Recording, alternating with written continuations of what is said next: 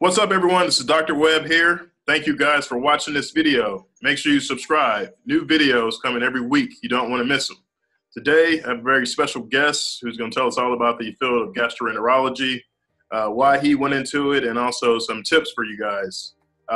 It's funny because me and Dr. Campbell have been going back and forth trying to get this scheduled for some time now. We're actually both at the hospital. I'm on a call, on trauma call, about to go do a case here soon. That's about to go to the operating room, and Dr. Campbell's on call at the hospital as well. But appreciate you coming on tonight, man. How are you doing? Doing well. Thank you for having me. Yeah, absolutely. Go ahead and introduce yourself to the viewers out there and tell us who you are and kind of what you do. Gotcha. Yeah. So my name is Earl Campbell. I'm a third-year gastroenterology fellow. So I went to med school at University of Maryland. Actually, I'll start back from undergrad. I did undergrad at Howard University, med school at the University of Maryland. I stayed there for my residency. So I was there for 3 years for my residency after graduating from med school. And then I stayed an additional year. I was selected to be one of the chief residents. So I was there for an additional 4 years total, 3 years for residency, 1 year as a chief resident. And then now I'm here at Yale doing my gastroenterology fellowship. So gastroenterology and hepatology is the full title. So that covers digestive diseases, including the liver as well. And this fellowship is a 3-year program. I'll be staying on after this third year. I matched for an advanced fellowship focused on advanced interventional endoscopy. So when all said and done, I'll be about 8 years out. Yeah, that's awesome. I'll try to add it up. You're like at what, PGY 7 now? PGY, yep, PGY 7. Yeah, that's crazy, man. Yeah, so what was it about GI? Did you always know that you wanted to do GI, or kind of fell into it? So I got my interest in GI started during first year of med school. I was really just fascinated by the physiology of the GI tract. Starting, I'd say, my intern year of residency, I was still on the fence deciding between gastroenterology and pulmonary critical care. So both of those fields, I like the mix between your internal medicine background that you have and like the critical thinking that goes into it. And then both of those fields, those subspecialties of medicine, have a procedural component to it. So they're very hands-on. In pulmonology, it's a lot more bronchoscopies. In gastroenterology, it's endoscopies, colonoscopies. And so I like that mix of thinking as well as the procedures. And also I just find myself that I'm someone that I would say I get bored easily. So I like the variety, you know. Yeah. It's not too many specialties where you get to cover so many organs in one specialty, you know. So you have esophagus, stomach, small intestines, colon, gallbladder, pancreas, liver. So it's a very all-encompassing field. So that's what I really liked about it. Gotcha. So to become a gastroenterologist, it requires 4 years of med school and then 3 to 4 years of residency for internal medicine? Yeah, so 3-year internal medicine residency. So, you know, if mine was longer the 4th year because of the chief year, but if you just did internal medicine residency, you can then apply and then go into gastroenterology. So 3 years of internal medicine and then 3 years of gastroenterology and hepatology fellowship. Okay. And for the people who don't know what a chief year is, it's basically if I had to sum it up, an additional year after your 3 years where you're doing more a leadership role. Is that kind of leadership, administrative, scheduling, doing a lot of the teaching of the residents, doing like morning reports where you discuss cases, you discuss topics. So, and then you even spend some time during that year as an attending physician on service. So awesome. That was really a great learning experience because you go from during your residency, you know, you kind of always, at the end of the day, you kind of have someone to fall back on. Your intern, you have your resident, you have your attending. But during your chief year, you spend some time attending on service. And so like, you're it, you know? So now you have the residents, interns asking you questions and you're running the team, you know? So it was a great learning experience as well. Gotcha. And then you apply for GI fellowship. And from my understanding, GI is really competitive to get into. Yeah, it's currently the most competitive subspecialty of medicine. Why do you think that is? One, the number of spots, and then two, I think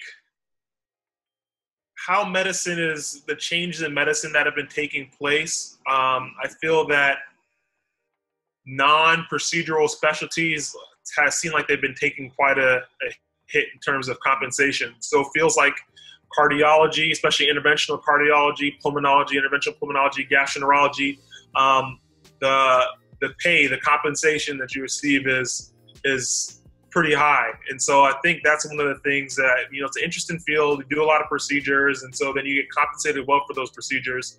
And so I think that's one of the things that people like about the field. Plus, I would say, has a pretty good lifestyle. Yeah. Gotcha. Well, speaking about lifestyle, what kind of, I know you're still in your fellowship, but what is a typical day? How do your days usually look? Gotcha. Yeah, so that depends on the rotation that I'm on. So we rotate between first year of fellowship is mostly all inpatient services. And so, for example, if I'm on the Yale inpatient gastroenterology service, I come in the morning, see any consults that were called in overnight that were non-emergent. So if they're emergent, then the fellow that's on call overnight will see those patients. And then anyone that could wait till the morning, I'll go and see those patients. In the morning, typically we'll have a few outpatient procedures, and then the rest of the day is inpatient cases. So really you're kind of running between the endoscopy suite and doing cases, and then in between cases, run around to different areas of the hospital to go see patients that the other teams have called you about, whether it's someone in the ICU, the medical floor, they'll call you, for example, hey, we have someone with the gastrointestinal bleed. You'll go, you'll assess that patient, and then you'll see whether they need a procedure at all, or if they need a procedure, how urgent it needs to be done, whether you need to bring them down to do the procedure right then. Sometimes if it's in the critical care unit, they're too unstable, you may take our cart up there and we can scope at the bedside. So on a consult service, it's really just a mixture of doing cases, and then you really got to be efficient and try and squeeze in between seeing new patients that they call you for help with. If I'm on an outpatient service, and sometimes it's a mix between, say, example, one morning I may have clinic that morning, then I head over to, we have a separate outpatient endoscopy suite, and then I may do some outpatient procedures there. Those tend to be more routine screening colonoscopies for colon cancer, sometimes for some bleeding that doesn't warrant someone being in the hospital. Then you may be wondering, so why are you doing some outpatients also in the hospital? So in our outpatient center, those are more patients that don't have as many medical problems. Someone that's very ill, if they're very obese, they have sleep apnea, you're concerned about them maintaining a good airway, then you'd have those patients that are more at risk for complications from anesthesia. You want to do those patients here in the hospital as opposed to in an outpatient endoscopy suite. Gotcha, makes sense. So gastroenterology, what are some typical procedures? You mentioned kind of like a colonoscopy or a scope. What are some different procedures that you do as a doctor? So the bread and butter of gastroenterology, of course, is colonoscopy for colon cancer screening. Also upper endoscopies. In the inpatient side, we do a ton of endoscopies. Probably one of the most common calls. So outpatient, the procedures a lot of times colonoscopies, colon cancer screening. On the inpatient side, a lot of the calls, at least on the general gastroenterology service, is bleeding. People that they're bleeding in their digestive tract, usually from an ulcer, exposed vessel, and then patients with cirrhosis can get these enlarged vessels in their esophagus called varices, and those are emergent procedures that need to be done. It's a life or death issue. So a lot of the times in the hospital, I say the biggest thing is doing upper endoscopies, where we go down with the camera into the mouth, the esophagus, the stomach, and the small intestines. We look to see where someone's bleeding from, and then we stop the bleeding. Usually the three of the methods we can use for bleeding, there's a bleeding ulcer. We can either burn it, we can inject, or we can clip it. If we usually try and use any two of those three modalities together to decrease the risk of someone bleeding again. And if someone has a varix, which is a large, think of it as like a varicose vein, someone has in their leg, they can have in their esophagus, it can rupture and bleed. We have a ligator, a banding device, where these rubber bands, we put on the end of our scope, and then we use it to tie off the vessel. Yeah. That's the general gastroenterology procedure. This is one of our endoscopy suites here. So this is one of our advanced endoscopy rooms, and that's because we have this big fluoro machine here. So the patient lays on this bed, and then we have live x-ray that we use during the procedure, so we can see more passing stents and those things in. So from an advanced endoscopy standpoint, sometimes you're placing stents. Say someone has a blockage in their esophagus or their small intestines, you put in a stent to open up that area. Sometimes people have a gallstone that gets blocked in their duct, and we go in and we put in we go in, remove those stones. And actually, I think here's actually you can see here, this is an esophageal stent. So if someone has esophageal cancer, it's blocking their esophagus, they can't swallow. We can go in and you can kind of see their, it's like a mesh, a metal that we put into the esophagus, and then it expands and it opens up and allows them to be able to eat again. Oh, crap. Does that stay in place? Yeah, it stays in place. So these right here, this one is fully covered. So the fully covered ones, they have a coating on it. Mm-hmm. And sometimes those can migrate. We have, you can also suture them in to help them stay in place. And actually, we usually don't have this in this room, but I see here, there's a endoscopic suturing device that we have. So that's something that's also being used more. We even have actually some sutures here. Oh, that's pretty cool, yeah. From Apollo. So for now, something that's becoming bigger in gastroenterology too, especially with some of the advanced endoscopists, actually being able to endoscopically place stitches through the scope. Gotcha. Yeah. And that's pretty cool, Campbell. You're the first person who's actually given a little small tour or have some prompts to show. That's awesome, man. Everybody's going to really appreciate that. So after you do your soap room right down the hall. Yeah. After you do your residency, your med school, residency, and then fellowship, I know it varies by location. How much can a GI doctor expect to make? So there's a big difference, I'd say, between academics and what should I say? Academics in the private setting. So in the academic setting, you're making like hundreds of thousands of dollars less, I would say. So average for gastroenterology, though, just looking at the Medscape numbers, I think gastroenterology is when I last looked for the updated slides for this year, is like in the top 4 specialties. It was like mid 400s was the average, mid 400,000s. If you're starting academics in the Northeast in this region, you can start probably maybe especially if you're looking at New York City in that area, maybe like 250,000 academics. If you're down south, probably can start around 300s, mid 300s, like 300,000, 350,000. If you go into private practice now, you can depending on where you are, you can be making 400, 500,000. And when you make partner, if you join a private group, the first 2 years you're salaried, you can be getting 300, mid 300,000. When you make partner, so you actually a partner in the group, the business, you all are splitting the revenue. I mean, there's a significant jump. Probably can make like 500,000, depending on the location. Yeah. For those out there that either want to go into med school or even who are interested in GI, what kind of advice would you have for them? Yeah.